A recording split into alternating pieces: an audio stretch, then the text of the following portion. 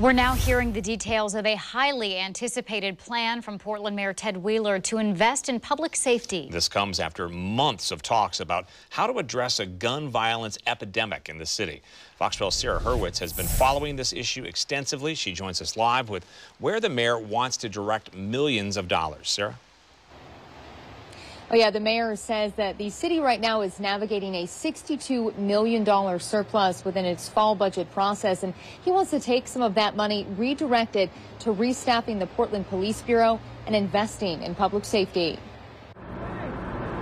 More than 1,000 shootings and 72 people who've lost their lives to gun violence this year in Portland. This is the deadliest era in modern times for the city of Portland. Mayor Ted Wheeler acknowledging that many Portlanders don't feel safe now, laying out another plan, he says, to refocus, reform, and restaff the Portland Police Bureau. I hear your fear and your frustration.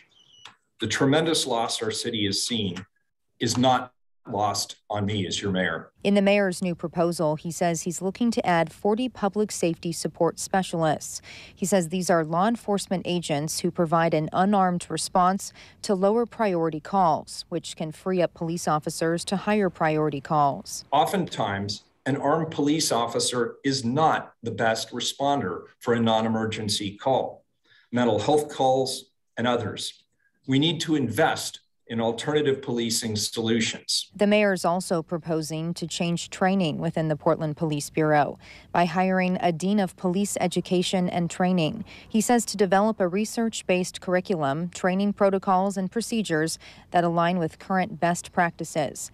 More than $2.5 million would go to equipping Portland police with body cams, and the mayor is also looking to restaff the bureau. We're looking for a new wave of officers who believe in community-engaged policing and who will mirror the values of our city: anti-racism, transparency, and equity.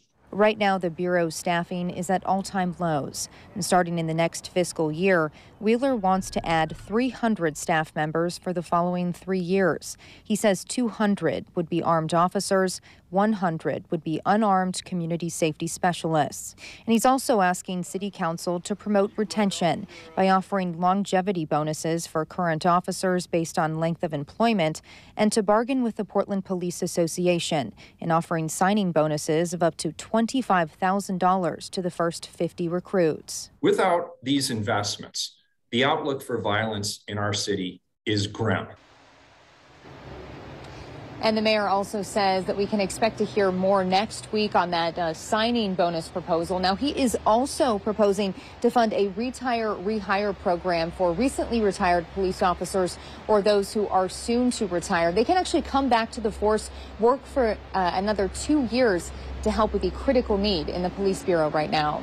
Reporting live from the mobile newsroom tonight, Sarah Hurwitz, Fox 12 Oregon.